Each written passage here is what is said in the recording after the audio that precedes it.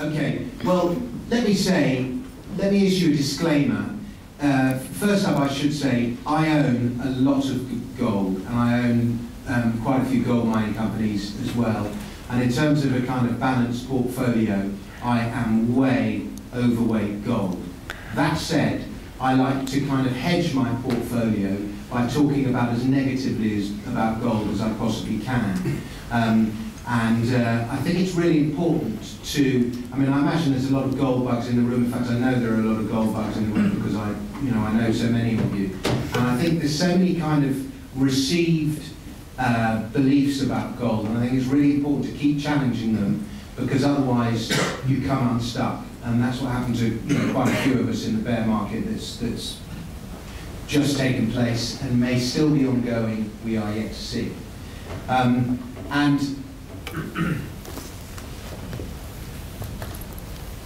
challenge the idea, Amanda, that gold is money. It all depends on what your definition of money is. Now, the standard definition of what money is unit of account, store of wealth, means of exchange. Now, sure, gold is money in the sense that it's a store of wealth. It's a fantastic store of wealth. It's constant, lasts forever, yada yada. It's also a fantastic unit of account. In fact, it's a much better unit of account than dollars or pounds or anything like that. It's a much better way to look at the relative value of markets over the long term. But it's not a means of payment. Sure, you've got things like Bitgold over here, but Alistair's company, so you can buy and sell stuff with gold if you really want to. But the reality is, it's not. Only a very small amount of time is it a medium of exchange. And if you say to people, what is money? To most people, money is something that you buy stuff with and sell stuff with. And that is not gold's role. And in fact, I would say it's not been gold's role to do that for, you could argue, 500 years since the arrival of paper money. Money is tech. And people to buy and sell stuff, they use whatever is the most convenient thing. And, paper became more convenient than gold, so people started using paper. Sure, we used gold sovereigns up until 1914. But, the majority of large transactions would take place with paper. And then checks started replacing paper, and then electronic banking started replacing check, and so on and so forth. So that's one argument I get you to challenge. But as a store of wealth, gold can be fantastic, but it wasn't very good if you bought it in 1980 at $850 an ounce. It was a rotten store of wealth, because 20 years later it was $250. Meanwhile, everything else had gone up. And that, the same thing applied in 2011. If you rolled out of gold in 2011 and bought stocks, my goodness me, how much money would you have? But if you stayed in gold, you just watched stocks and houses go up in value while gold went down, and you were kind of losing money on both sides. So, it's a very good store of value if you time it right. In terms of the timing of starting a fund, investing in junior gold mining companies, I think the timing could not be better. The value that is given to mining assets at the moment is that they are incredibly cheap. They're still, good mining assets are still very rare, and juniors tend to move later in the cycle. We've already seen quite a big move in the seniors and in the better producing junior companies. But in terms of the explorers, the development companies, there's a shed load of opportunities out there, and it remains to be seen. Maybe gold's going to go back to $900 or something, or maybe it'll stay above 1050, or maybe it'll carry on the run that it's on and go up to 1500. Nobody knows. You can make the argument for both, but I think we're probably 10 or 20% off the low for junior mining assets, but they can go up many 100%. And so I think that in terms of starting up a junior fund, I think your timing is fantastic. And when gold goes up, juniors can fly, and there is no more exciting feeling in the whole world is owning a junior mining company that is going up and going up and going up. It is a fantastic feeling. But then sometimes the payback is when it goes down. which is a brutal sensation. Ask me a question, Amanda, because I can feel myself rambling. Well, timing-wise, I mean, I agree. Gold, having looked at the history of gold, it's gone down as many times as it's gone up. Yeah. And I think most of us in this room believe that it's probably the time for it to go up again. But how do you hedge yourself against the really crappy junior miners, frankly? Well, I mean, you don't buy them, and it's really hard because, you know, a lot of the times I came into junior mining in 2004, 2005, around about then, and, you know, I didn't really know who anyone was, and, you know, all company, it didn't matter what, you could put money into anything and it went up. And it's only kind of now am I discovering, you know, 2 or 3 years ago, how much moose pasture and how uneconomic a lot of these projects were. So it's very difficult, but fortunately, we didn't really have it as much in 2005 as we do now. We've got this wonderful thing called the internet, and you know, the amount of information, it's really not hard to find out how viable a project is or how kosher a particular person is or isn't using the internet, and just do a bit of Google search and see what people say. And there's some pretty revealing stuff there. So I've used the internet, but again, you know, everyone at this table, I mean, everyone in this room, we all know who, you know, we all talk to people in mining, we've all dealt with people in mining. It's a pretty small world. You get to know who everyone is and who the dodgy customers are pretty quickly, who's genuine, who's good in a certain environment, who's bad in another environment. So you can't beat personal contact as well, but you know, the internet is a fantastic resource and I would recommend using that. You know, you just need to look at the performance. I mean, I haven't really been looking that closely over the last few weeks, but I know, you know, some companies, like Randgold or Pan-African Resources or McEwen Mining or Lakeshore Gold, you know, some of these companies like that, which, you know, quality companies at the level they're offered, they've absolutely flown. And then you look at some others, you know, I'm thinking Aureus Mining, oh my goodness me, what a disaster that would be. Maybe I shouldn't name or shame, but, you know, to hell with it, we'll do it. And, you know, there are various other companies, and it's, you know, when you know, people say buy GDX or buy GDXJ, which is the ETF where all the juniors are listed, but half the companies on GDXJ are rubbish. And so you're buying an index fund. So I think it really does pay at this stage in the market to have a good stock picker. But then what happens when gold bull markets get going is that everything flies, even the crap flies. And so it does your head in, because you think, what's the point of analysing this and doing all this when I just see that bloke and I know that bloke's dodgy and I know that mine is crap, I know it's never going to be built, it's never going to make any money, and do you know what, it's just gone up 300%. It makes you despair, but these are the sort of emotions that you go through. But Amanda knows everyone. She told me not to buy Aureus, I did, and she was right and I was wrong. All right, why don't we let Richard, who's been investing for a very long time and I'm sure has many more stories like that to tell, give us a go. On what we're talking about. Most people in this room who come to a meeting like this were nearly always interested in gold bulls, but that's not the representation of the city. And to give an example, about 2 years ago, I put some money into St James's Place, 85 billion under management, and every year they send you the document. It outlines the 43 funds they've invested in, and it gives you their views on life. So I went through it as intricately as I could. And the most amazing thing is they mentioned gold, the word gold, once in passing, but not one fund manager mentioned it. So and they send you a report and they said, tell us what you're thinking. So I went back and I said, well, I'm absolutely amazed that given the state of Europe as it is at the moment, the fact that the Middle East could well implode at any time, the fact that no one believes a word that comes out of China because they can't be growing at 7% because everyone goes and it tells you that it looks terrible. I said, why don't you cover gold? And they came back and said, because we don't. 85 billion under management don't cover gold. And someone else who has their money with Hardly Repair, and it was a similar sort of story. They've got the same sort of money under management and a similar sort of story. Gold is not covered. And I think one of the reasons is that those of us are bullish on the gold price have been made to feel intellectually inferior. It's one of these things that it's beneath the dignity of most investors, and that's the proof of it. These are every major fund manager group you'll think of is represented in this book.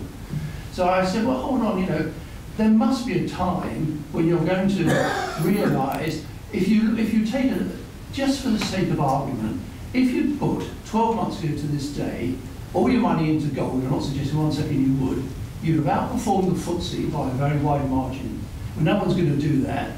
So then you take a stock, you take Rand Gold, 66 quid today, just about doubled in the last year, 50 times earnings for a gold company, and virtually all of its gold comes out of Mali. Mali in the west of Africa, divided into two, don't go north of Timbuktu because you probably won't come back again. So not the greatest country in the world, but a very well-run gold company. And then I took the third step, was if you're really feeling brave, and many of the people in the book have mentioned Australia, South Africa and Canada, if you bought gold shares in this country, in these countries, you could have easily made 10 times your money. It sounds outrageous, but I can give you plenty of examples of what happened. And it still got exactly the same response. They weren't interested. And I think that's what we're facing here. I think most of us do believe that gold is an alternative to what we're seeing at the moment, but we've been made to feel that it's just not the right thing to have your money in. So we're not represented. Go and speak to all the major fund managers and you'll find the real story. And that's why I'm so bullish, because hardly anyone covers it. And even in Australia, well, we don't have a mining psyche because we're not a mining country as such. But Australia most certainly is. And it's only in the last 3 or 4 months that the gold shares have started performing there. And now it's over 20% of all the stock market turnover in Australia is gold shares. I should think about a year ago, it would have been 5%, probably less. So you don't have to feel this inferiority complex because you're going in gold. And when it comes to selection, some of the great gains have already been done. I mentioned Rand Gold. If you take the leaders in America or North America generally, Goldcorp, Newmont, Kinross, Barrick, they're probably all on 30 to 40 times earnings. So there has been a subculture of people who have worked it out for themselves and bought these things. But how many times do you pick up the papers and find, oh, a gold investment's been a very good one. Shaw Merriam mentions it every now and then, but she only writes about every 6 months. It's about time we got a Lex column. They've always been bearish. Whatever happens to gold, they're bearish. And they're probably due for another time, telling us why it's going to go down again. But in any currency apart from America, it's been a great investment, and I think it's going to continue to be so. In my 50-odd years in the city, I always say I never have known less of what's going on. I'm totally confused by everything I see. I can't work out how people look at themselves when they look at Europe and when say unemployment in Spain, youth unemployment is 50%, and somehow we've got to feel inferior. I can't see why we have to sort of put money into Europe so they can tell us what to do. It's the same with investing. You've got to make up your own mind. I think that's why we're here. Most of us have made up our own mind, and it's the choice of stocks, which perhaps we'll discuss later, that is the most relevant point.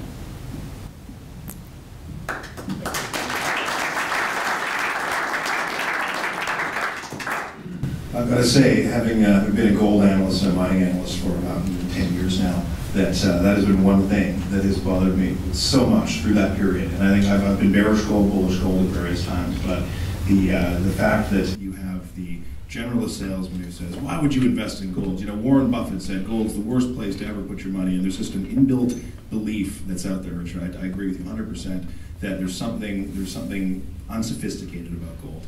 And I think that with the amount of sophistication that we've seen that's developed over the last 40 years in terms of the way that the policymakers are getting more and more, having more intervention than they've had before, I think there's going to be a rebalancing of that happens at some point. For me, I think for gold right now, I think we're largely through the down cycle. I'm not convinced that it's over just yet. I think the real rates argument, Amanda, that you brought up, I think is absolutely crucial to this to gold. If you look at the correlations, when real rates are moving upwards, gold is not doing well. When real rates are going down, it's doing it does very well. And we've seen rising real rates over the last 3-4 years. We're not yet to a point where we would have been back in the 2000s, so we're in the 1990s. So there's still room for that on a long-term sort of basis to go back. But, and I think also the other thing that's happened is that the world has changed a lot in terms of the monetary infrastructure in the last 3 to 4 years on the back of the U.S. shale revolution. And instead of having dollars flowing out to the world, now the money is coming to the US. And so that does change things to an extent that I think we're still working through those. But what I would say is that the imbalances that we've built up over these last 8 years, and especially the policymakers' low interest rates and suppression of interest rates, has created a lot of misallocation of capital. And China is probably the best example. You've seen massive amounts of funds moving to emerging markets where you see the capital allocation process not as mature. So we've built up a lot of these imbalances that I think are going to need to unwind, and that is going to lead to a level of uncertainty, which I think I agree with Richard right now. It is become so much more complicated. I watch on the trading floor every day. You see companies like BHP Billiton moving up and down 10%. There's no way that there's a $15 billion difference on a daily basis between the companies, the morning and the evening. But that's what's happening, and I think it's because there's a very big uncertainty, and one of those reasons is what are the implications of negative interest rates? How does the banking system work in this environment? And so I think this uncertainty is really starting to cause a bit of a paradigm shift where investors are going to start looking for alternative investments. In the near term, I think you have to remember in 2008 when we had the crisis, gold didn't do well right off the bat. It took the policymakers' response to be able to get there. You have when global deleveraging happens, everything can go down at the same time. But I guess it's on a relative basis where gold would do, and you can imagine in an environment like this, gold would outperform. The positioning argument for gold right now, I think, is probably one of the strongest it has ever been. The sentiment towards gold probably reached the high in probably, I'd imagine, in the middle of 2015, maybe early 2015, and since then you're starting to see a bit of a shift, but I think investors are not positioned for it, and especially, as Richard says, serious money has not got to what is a relatively thin space. So there is that definitely in favor of the next cycle. I guess lastly what I'd say about the gold equities is that this industry over a 20-year period, it got to a point where you were not having the proper capital allocation decisions being made. The businesses were not set up to be able to provide returns on capital. It was about growing rather than anything else. And I think that has changed dramatically. That whole U.S. shale revolution has caused emerging market currencies to fall. It's caused your oil prices to fall as well, which is causing the costs for the producers to be much lower than they used to be. Producers have done an admirable job of being able to cut out the costs of their businesses, change the businesses to be able to be profitable at lower levels. And because of the lack of faith in gold and the fall in prices, we've not seen capital being put into the new mines, which means that right now, from the company's perspective, they have a lot of free cash flow, or more free cash flow than they normally would have. This is also led to a lack of exploration and development opportunities, which should lead to a cycle of M&A, especially as some of these multiples in these companies for the seniors are getting to points where at 40 times earnings, your paper is worth quite a lot to be able to do deals. So I think we're probably on the cusp of a pretty interesting cycle for the gold market. I don't know if it's going to be happening overnight, but in terms of positioning as an investor, having a significant holding of gold, or at least a proportional holding of gold, seems to me to be a very prudent way of positioning just from a long-term risk perspective.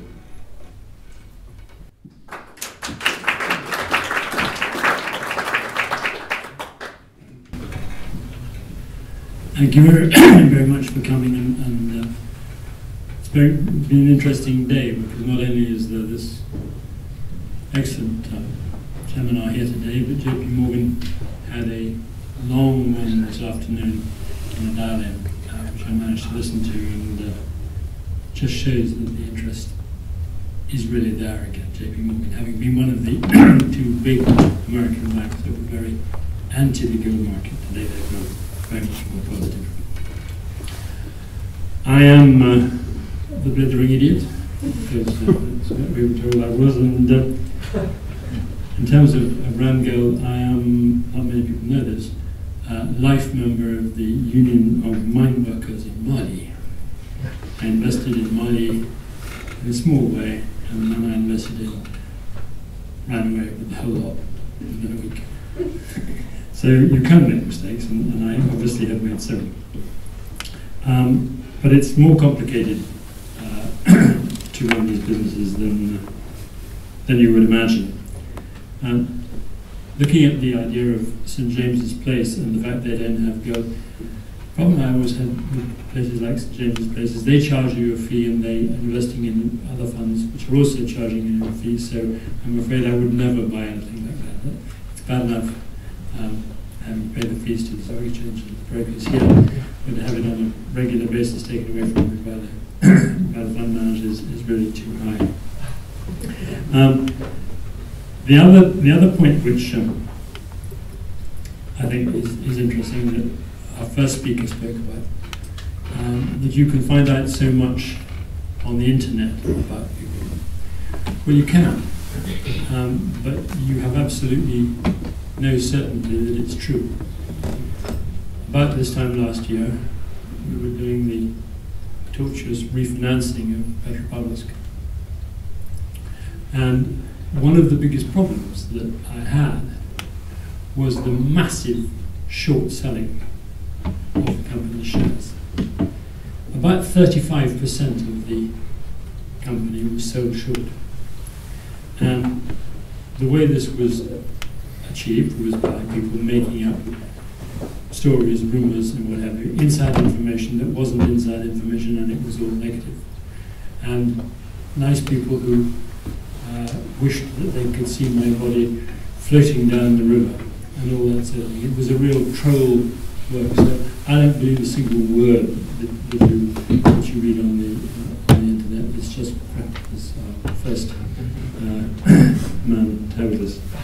I think there are good ones and there are bad ones, and there are actually only relatively few words that matter in the mining industry. 3 in my view: tons and grade. And if you've got the tons and got the grade, it's very difficult to make a mess of it. That's how I started in Petropavlovsk, 9 grams a ton on the surface and no stripping, and that's how we've got going. In terms of the gold market itself, though, I think that, and before I became a miner, I was heavily involved. I was probably the Soviet Union's biggest gold trading counterparty, and I traded with central banks around the world. I financed jewelers in Angon, I financed jewelers in Vicenza and Arezzo, and all the whole panoply of the gold market, because I was deputy managing director of one of the big 5, Mocatta and Goldsmid. In terms of whether the gold is money or not, we were told it wasn't because it wasn't a medium of exchange.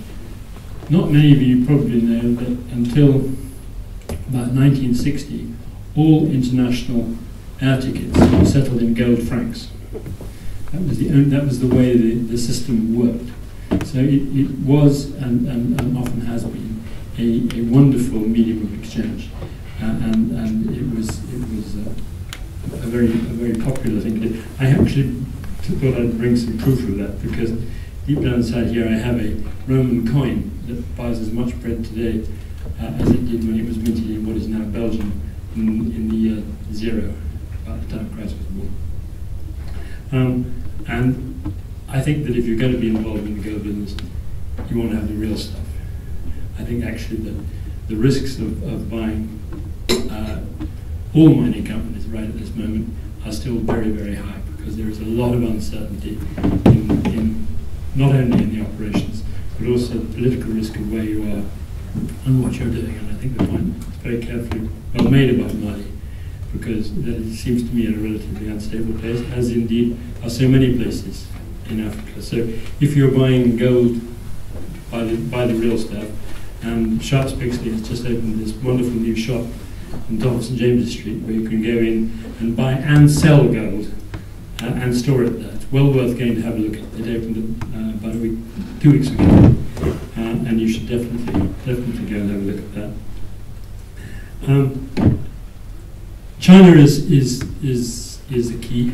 29% of the world's gold consumed there. Don't forget that it's a huge importer, but it's also the biggest producing country in the world. So that is a really remarkable situation.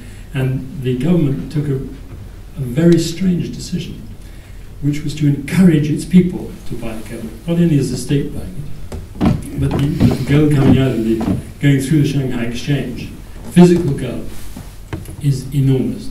And so the people who look as if they're going to have a fall in the value of the renminbi who have bought gold, they're going to look very smart and be very grateful to the government who provided them to do that. India is about 25% of the world's consumption, and also a very big and important country. Russia itself is a big central bank buyer. I haven't seen them buying things or selling things for gold, but they're certainly buying most of the stuff that we produce, about 500,000 ounces a year. So, last and not least, I actually do think the gold price is going to go up. I think that we have seen a situation, and Amanda produced it very interestingly, about the way in which the United States has been managing the gold price. This has been, it looks to me, and I've been in the gold market for 30 odd years, as if there has been some very strange things happening. The huge dumping of paper gold into a market that is shut, physically shut because it's midnight, at a time of instability to keep the price down. And this seems to have changed. I think that they have become frightened. I think that the ratio of available gold on COMEX for delivery and the number of open interest contracts, which is, some people will tell you 500 to 1, some will tell you it's 400 to 1, but it's still a fantastic risk for the system, a real big systemic risk that I think you should worry about. And I would never buy ETFs because I don't think there's necessarily as much gold in the ETFs as they say there is, because I think they lend it. I asked one of the COMEX vault holders today, the London office of one of the COMEX vault holders today, how quickly that they could transform the eligible gold, which is about 6 million ounces, into registered gold, which is about 290,000 ounces. And he said, dynamite, which wasn't very convincing. And so I emailed the Chicago Mercantile Exchange, COMEX, to ask that question, and we may yet get an answer about that. Where will it go to in terms of price? Well, I think the theory of a reset is likely. I've always expected it. I saw gold. I correctly predicted gold would get to almost 2,000. I said it would get to 2,000. It got to 1938, and then we saw this big smash down. I think we can well see 2,000 again, and I think we could see substantially higher. So that's my view.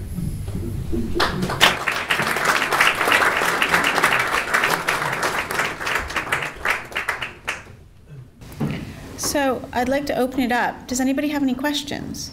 And feel free to direct them. Yes, I have a quick question just about ETFs. And the way our company play the gold is through ETFs with allocated gold. Do you have concerns about even those ETFs not meeting their obligation? Or as long as it's allocated gold and it's stored in a jurisdiction where there's a proper rule of law, absolutely none at all. I would claim that Julian Baring and I invented the ETF. World Gold Council proved it in court in Florida. And I actually think it's what it's done for people. It's enabled people who couldn't hold gold, investment managers who couldn't hold gold, actually to own them. But I think some of the ETFs which are not physical are dangerous. Clive Bonny. If the price of gold is currently artificially depressed through political manipulation. What is it that needs to happen to actually have the price of gold reflect its more realistic value in the marketplace? Well, I think that the method that has been used to suppress it is huge sales of gold that don't exist on the COMEX market, on the futures market. In the London bullion market, fractional reserve banking allowed a certain amount of that to go on, but on the COMEX we're talking about some really gigantic numbers. And if you look at the world gold production and the number of the tiny amount of gold that actually exists in the world, to have this vast paper market unsupported by gold, physical gold, makes it a very difficult thing to do. Nobody's ever stood for delivery successfully on COMEX. In a former life, my company stood for delivery on the cocoa market here in London. We took delivery of 98%, 94% of one contract. It can happen. If somebody had a go at the COMEX market and stood for delivery, there are, as at last night, only 290,000 ounces of gold available for delivery. Can I ask a question? If the price of gold is being artificially deflated, and there's all sorts of mechanisms that are doing this, there's obviously a reason for this. And presumably the situation is, as soon as that necessity goes away, or somebody can work out how to deal with it, because I mean there's obviously a problem boiling up here. So essentially we need something to happen that negates the need for the price of gold to be depressed. Wonder what that is. Because it's clearly being depressed for a reason, as you said. So, what is it? What's going to happen that's just going to go ping and suddenly it's not going to be the problem, gold rising, to the people it currently is a problem to? We nearly had an answer about, I think about 6 months, 9 months ago, that Germany asked for its money back its gold back from America. And having made quite a big stage about wanting it back, it went very quiet. And I think that the only gold they got back, they got one delivery back, which came from Paris. So although it's not necessarily an answer to your question, it was very, I mean, there are a lot of people who rightly or wrongly think that there's no gold left in Fort Knox. It's been unaudited since 1924. No one ever goes and looks at it, so you've only got the word of successive presidents and it's there. But when Germany asked for some delivery, it wasn't forthcoming. So that's why these theories of manipulation arise. And you haven't really got an answer, but a whole load of these incidents build up and make people more and more suspicious about the Americans manipulating the market. No smoke without fire. I think that, if I recall correctly, the Americans wrote an official letter back to Germany saying that they would be happy to return their gold and it would take them 8 years to do it.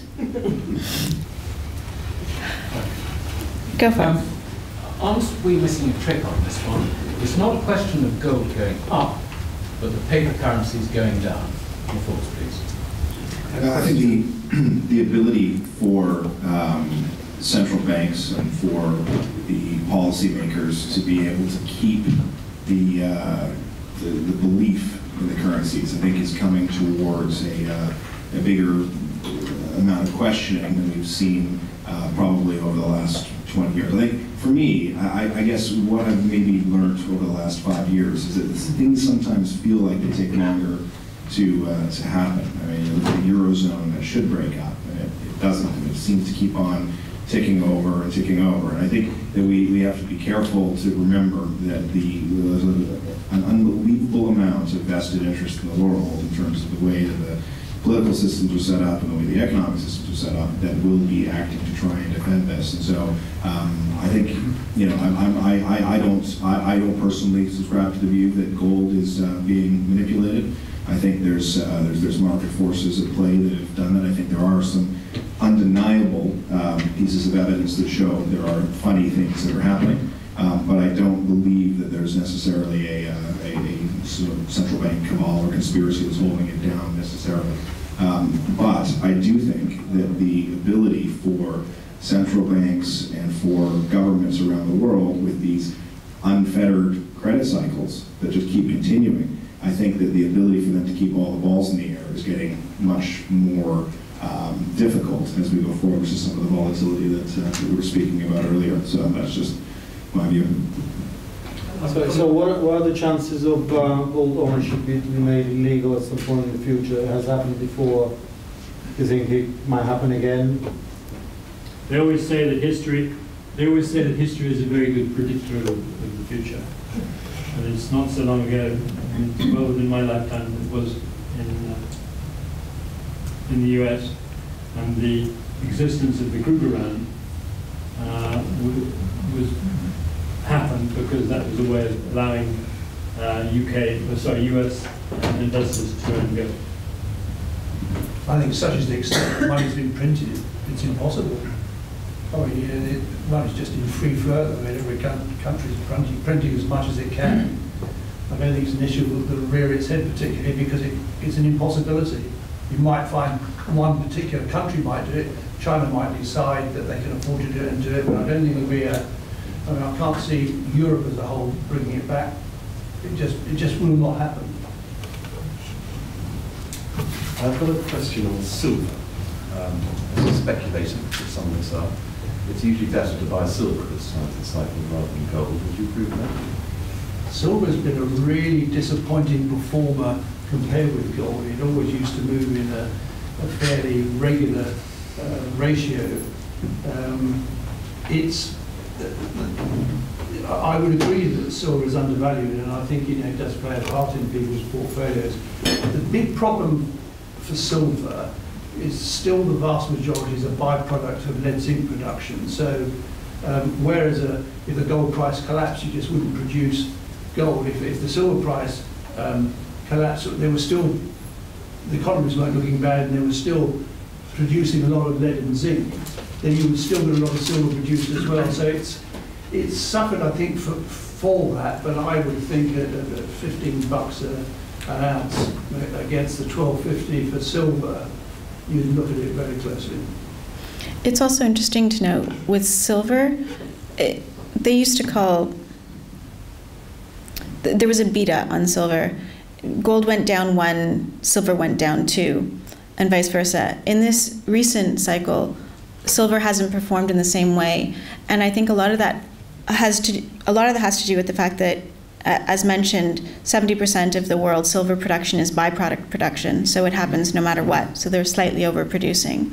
But also 50% of silver used to all be used in money and savings and jewelry, the way gold was. Now, silver, something like 50% of its use is industrial. So the nature of silver as a precious metal is changing a bit, and I think that's changing the dynamic of how silver trades as well. It's actually early days, Amanda, in the cycle for silver to perform. But if you go and look at the chart of the ratio of the gold to the silver price, you'll see it at its worst level today. It's about 80 to 1. And it got to that level, I think, about 4 or 5 years ago. But that's been, those are real bulls of gold. In time, when gold really gets moving, I think you probably will see the silver price. I think you'll see that ratio narrow back to somewhere perhaps in the sort of 50s, and that gives you quite a big upside in silver. I would tend to agree. A bit later, after gold really has got moving. I was just about to say, as long as that relationship between gold and silver, as long as there is some element of silver that is a precious metal, then you sensibly have to think that as you see a turnaround in the sentiment for gold, with silver being a thinner market, that should be a pretty reasonable place to be. Any other questions, or are you all desperate for a drink? Is not the, let's say, relative stability in the price of gold, is that not a precursor to the recovery in the underlying companies? I mean, time's a great healer, but I mean, without that foundation, you're really on dodgy ground. Notwithstanding the fact that obviously the man made a good presentation on the juniors. We've been for hell and back with them, but there are a number now that have moved down the line. They're getting nearer to production. I personally think, like any other sector, the problem with this sector at the moment is the cash isn't being generated. There's nothing really to value on liquid. And other assets across other sectors, you can get that pound cash and you get a dividend. As soon as we get that cash coming out of the ground, with that stable gold price, we can see what it's worth, and you're going to have some startling stories. But there must be queuing. Yeah, mining companies have always been pretty parsimonious with dividends, and it's something which has been brought up over and over again. And there are a lot of companies in Australia, I think a number of them that have had huge turnaround in their profits, and they still have yet to mention dividends. And I couldn't agree with you more that when they go through bad times, there's a psychological exercise that takes place, and they hate parting with any of their money. But it's up to shareholders when you get presentations, say, look, we run funds at what income, and when you start paying dividends, it has happened. I know Peter's son came out at BlackRock and said, right, we now are going to invest more and more in companies that pay dividends. And I think it will happen. A lot of them can't afford to pay them now. It's a real change. There's also really interesting companies that consistently pay dividends in the gold space, trade at much better multiples. The markets, they trust the dividend players. It's a discipline that's very much appreciated by investors. Well, gold is cash, isn't it? Get it out of the ground, give us some. Yeah, but I think if you want to invest in a junior, you're not investing for the dividend. And I think you need to understand where the junior comes from, and the junior is there to make the discovery, to get that excitement in the share price going. That's why you invest in the junior. You don't invest in the junior for a dividend. I think that's where, as an investor, you need to position yourself and understand that. Because a good geologist doesn't necessarily make a good gold producer. Nor a good manager either. Not getting sex to invest in the junior, right? Well, you're going to get a lot more sex in the junior, yeah.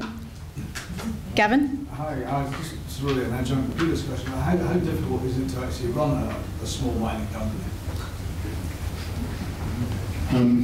Finding out again now, I used to be a big one.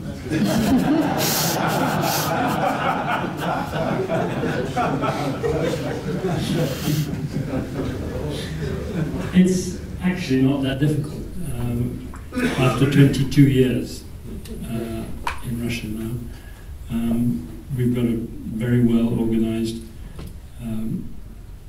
well managed team on the ground, employing about 10,000 people in 2 shifts. A management structure that is now very lean in London because we're listed here for no other reason. I think there are probably 4 people in the company who don't speak Russian. So it really isn't that difficult. And as an analyst, this is my least favorite question to ever answer. I would imagine it's very difficult, to be honest, though, versus being an analyst or opining on these things rather than running. So, I think one of the things that has been argued about the mining industry is very often technical people who are excellent geologists and excellent engineers are put in a position where they're required to make business decisions. And fundamentally, a mining company is a business, and that is something, not a science project and not an engineering project. In the last cycle, 2 of the companies, the major companies that did better than almost any of the other major companies, were Xstrata and Glencore. And interestingly, both of those companies were run by accountants.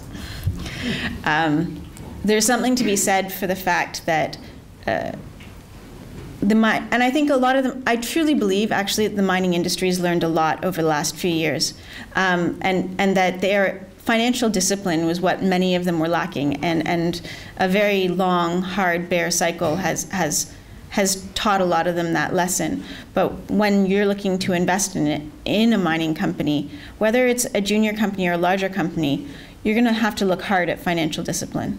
And I think that's one of them, from my point of view, when I'm looking at them, that's one of the first things that I look at.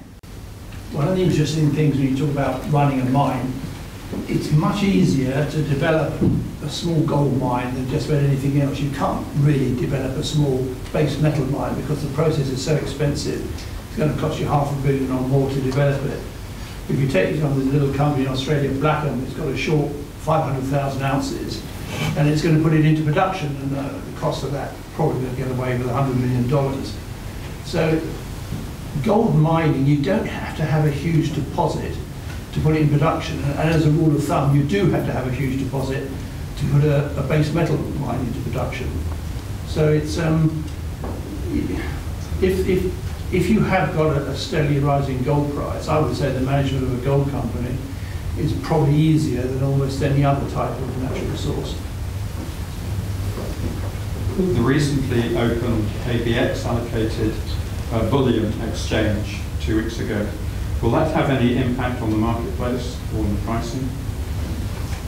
I'm too far away from the market to be able to answer. Sorry. Yeah, I probably thought so.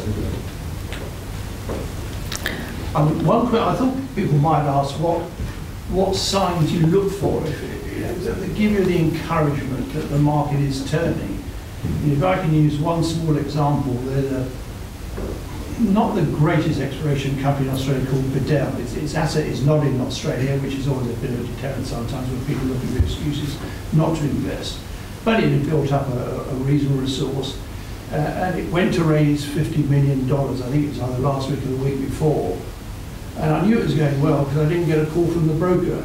And in fact, it turned out it was 3 times oversubscribed. And I can tell you categorically that money would not have been raised certainly 6 months ago, and probably not 3 months ago. So, and if you look at what's going on in Canada, very quietly, there have been a lot of fundraisings going on. And one of the reasons, again, there's always psychology in this, is that if a fund manager has decided he's a generalist fund, he is going to put some money into the gold market, he might think the markets are too thin, but if there's a big placing going on, he can get stuck into $5 or $10 million worth of the stock at a go, rather than giving an order to a broker. The stock might move up and he'll end up with a very small holding. So there are all sorts of signs to look for, but one thing that's been very noticeable, the last 3 months, there's been a real pickup in the amount of money that's been raised. And if you, and against that, you try and go and raise money for an emerging copper mine, you've got just about no chance whatsoever. So once again, it's an illustration why the gold market is giving you the positive signs. Are we seeing a return to hedging? I asked that particularly because we've seen Acacia and Harmony, I think, announce some hedging. I know a lot of people are bullish, but if you're a miner and you were producing at close to 1050 a few months ago, you know, these prices must be looking fairly attractive as a hedging position. I was just going to mention back about some of the signs about management changing and how the industry is different. And Acacia was actually an example. I was with Brad the other day discussing Buzwagi, and that mine just has got 1 year left, and then it'll be processing tailings. It is not the most profitable mine. And one of the questions that came up in the meeting I was in was, if the gold price goes back up, do you change your plans around Buzwagi? I said, no way. We're not doing anything with that. That's not a mine for us, because, you know, we need to have a certain return. We can't just because we could possibly increase the ounces and get a small margin for that. That's not what this is about anymore. And that's exactly why a company goes to hedge the production from there, to be able to lock in a return that they feel is commensurate, or at least better than, you know, getting nothing. I think hedging is a very useful tool for mining companies to be able to manage their risk, which is what any company should be doing. Where hedging gets a bad rap was in the last cycle, whereby you had everybody had hedged through a period of very flat prices, and this hedge books caused massive deterioration to equity value and equity performance. But outside of having made bad hedges, in a situation where you believe there is going to be a short time period where you need to lock in cash flow, I think it's something that adds to the credibility of management. So I think you will likely see a small return to that, especially because a lot of companies have gone through changes in the last 3 years where the outlook did look like it was not going to be able to be something that would persist. I know Peter's done some hedging in the past. I'll pass this to you. I think we were the first of the sort of serious mining companies to hedge on the way down from 1900. I think it's about 1600 we started hedging. And we have a policy, published policy, of hedging 50% of 18 months production. And we are currently very, very under-hedged at the moment. We're way off that. Now, one of the reasons for that is the very difficult circumstances prevailing in the world markets. Because we are in Russia and we operate in Russia, it has to be Russian companies that do the hedging, otherwise it's tax inefficient. And the Western banking system doesn't do Russia, and that means that the Russian banks themselves that are our natural hedging counterparties have difficulty doing anything for any length of time. So it's not as easy as it sounds. I wouldn't mind being hedged a bit more at this sort of price, but it's very difficult to actually to achieve it. I think you'll find that a number of Australian companies will hedge there. I say today the price was nearly an all-time high. But I've got to say, if I was a producer, you know, when we always err on the side of optimism, but if you're looking at almost an all-time high price, there has to be the temptation to hedge 10 or 20% of the production, just in case. I mean, the Aussie dollar's down 40% in about 2 years, you know, and most people say it's going to go down further, which probably means it's going to start recovering. So I would think that there will be a lot of temptation to hedge at this relatively high level. Whether it happens in America, where of course it's reflecting a very strong currency, is a different thing altogether. Sorry, Mr. Hambro, couldn't you just hedge swap with another producer? Yes, I probably could if I could find somebody who was prepared to do it. There is a fantastic absence of credit around the world. As we can see, the banks have been given vast amounts of money by QE and the various other things that the Americans have done, and all that's happened is that money has gone back on deposit with the central bank, even at negative interest rates. And none of the banks are prepared to take any credit risk on anybody.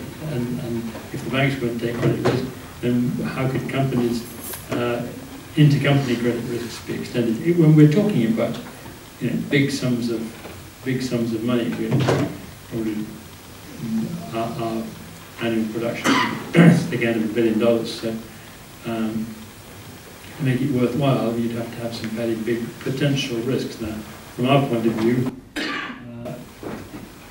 the only risk is if the gold price goes up and we can't produce. But that's not a risk that anybody seems to take. To all of you, actually. Peter, at the start you poo-pooed internet research and what you believe on the... But are there, and this goes to all of you, sources that you would rely on that are freely available for listed companies? For investment research? Anyone? Yes, I think there are. We now have a very big non-institutional shareholder base in terms of number of shareholders. And there are a couple of internet magazines almost that we do broadcasts on, and I think that is a very good way of getting our story across. And reading the company's website is also a way to do it. But I think the downside is looking at there's a chat room called London Southeast, which it has cleverly abbreviated LSE to make everybody think it's the London Stock Exchange. And that is something that is entirely used, as far as I can make out, by people wanting to do insider trading. From my point of view, it's quite boring, but the reality is one of the best sources of information, if you really want to know about a company, is to look at their accounts. The first place I always go before I meet management or anything else is read through their last set of management accounts and see their presentation on their website, see what they have to say first. And that can, if you know how to read them and you're willing to slog through them, can give you a pretty accurate picture of where they're at, in my opinion. I'll give you the opportunity to win a much bigger drink.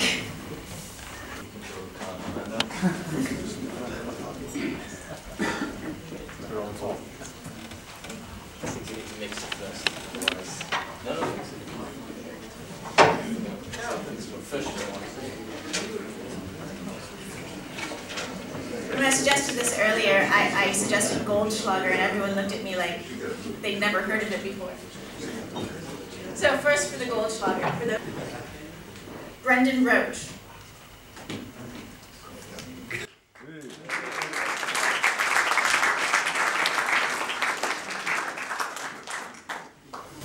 Back when I was in university, we were really excited by the fact that there was supposed to be real gold in there. All right, Harvinder Hungen. The very big bottle, come on.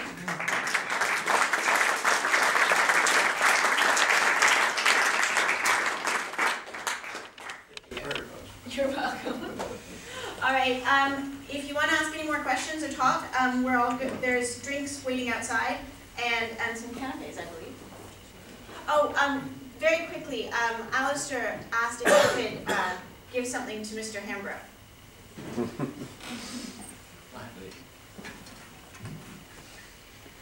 Does that work? Does this work? How about that? Oh, that's better.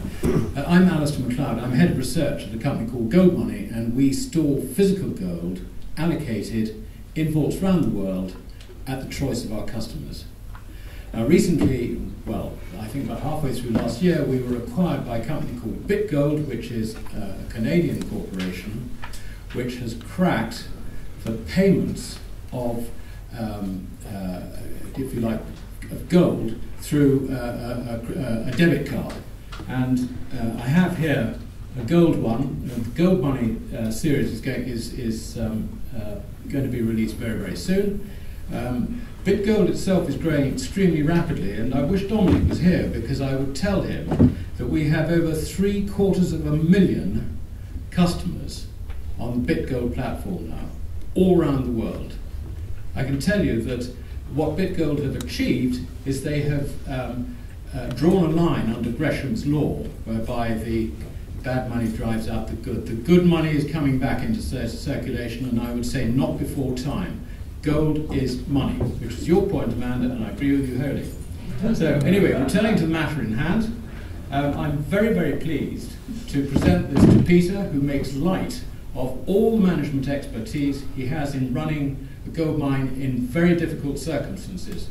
And if we were to believe him that it is so easy and actually you just got to have tons and grams and so on, then why is it that so many gold mines actually fail? I think you're being very modest, and that is for you, and thank you very much.